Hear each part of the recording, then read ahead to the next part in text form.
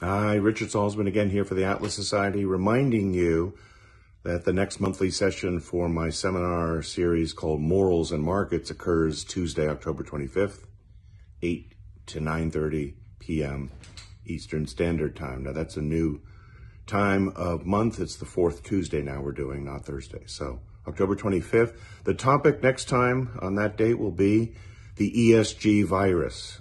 This is a very dangerous thing, a very insidious thing. ESG, the acronym for environmentalism, social responsibility, and governance. I have critiqued before the stakeholder model, which is trying to dilute the shareholder model of capitalism. But this one's especially insidious because it's anti-corporate, but also being instituted in government agencies and all over the place.